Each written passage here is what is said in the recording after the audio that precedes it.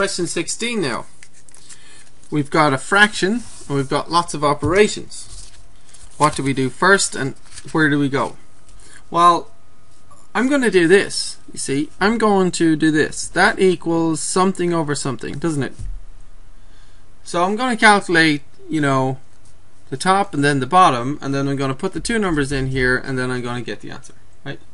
So again, I'm working step by step.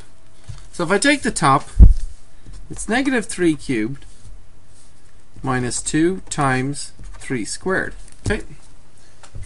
And just on its own, I'm going to calculate the top on one side of the page, on one part of the page. Now, what operations do we have here? We have subtraction, multiply, and exponents. Which do we do first? Well, there's no parentheses. Then we go to exponents. We have exponents.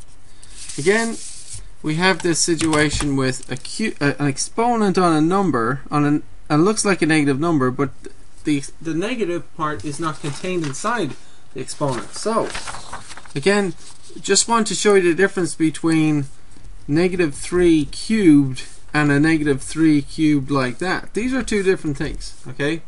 In fact, they're both going to give the same answer. But this one, just so you know, means negative 3 times negative 3 times negative 3, which eventually gives negative 27. This one just means negative 3 times 3 times 3, because in this case the cube is just touching the 3.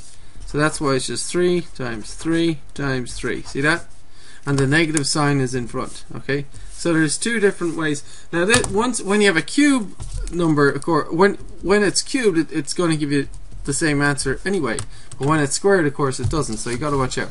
Anyway, just a point on that. So negative 3 cubed.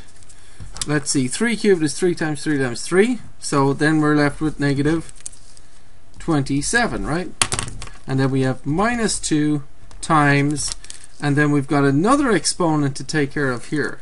And what does he become? He becomes 9, right? So now we have some subtractions and a multiplication, right? Negative 27, then minus, and then we have a 2 times 9. What's 2 times 9? 18, right? So we multiply, don't we? And then we go on to the subtractions. Negative 27 minus 18. What's that? You're in debt by $27 on your credit card, and then you spend $18 more. How much are you in debt now?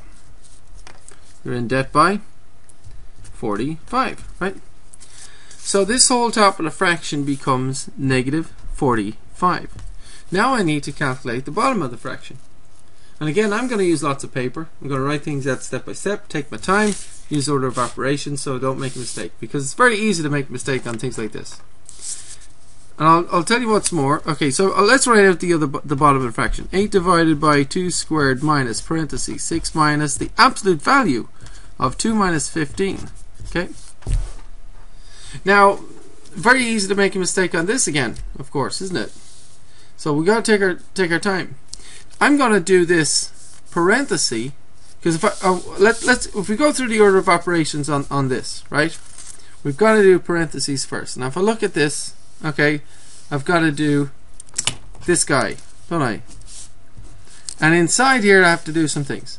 So to be honest, I'm going to take that whole thing, I'm going to work it down here, then I'm going to put it back in again, I think. It just looks nicer to me if I did it like that. So down here I'm just going to go, okay, you got 6 minus absolute value 2 minus 15, right?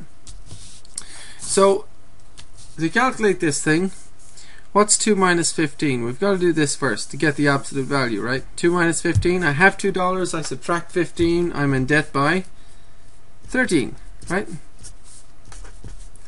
So 6 minus absolute value of negative 13. What's the absolute value of negative 13? Absolute value just makes all numbers positive, so that's 13, right? 6 minus 13, what's that? Negative 7. Right? So this parenthesis, this thing inside here became negative 7, right? So I'm going to put that back up here and then write out this whole thing. 8 divided by 2 squared minus negative 7. Okay, very important to write that, put the parentheses there, and see now I have two negatives because this became negative 7 and this subtract sign comes down. So watch out for that. Anyway, what do we do now? We use our order of operations. Okay, parentheses, nothing to do really. Exponents, yes, I have a 2 squared. What's 2 squared? 4, right? So 8 divided by 4 minus negative 7. Just write it out, doesn't take long. Doesn't take long. Now I have a division and I have subtraction. What do I do next? Division, right? What's 8 divided by 4? 2. So 2 minus negative 7. What's 2 minus negative 7? You have $2 and a bill of $7 has been cancelled, taken away. You're taking away 7 negatives. That's a good thing. Also, negative negative is the same thing as plus plus. 2 plus positive 7 is 9. So this entire bottom was worked out to be the number 9. I put that here. So everything is done step by step. I take my time, look at the order of operations. Everything is done step by step. The top became 45. The bottom became 9. Now I just have to make sure I don't make a mistake here, and then I'll have the right answer. So what's negative 45 divided by 9? That would be negative number, right? Negative 5.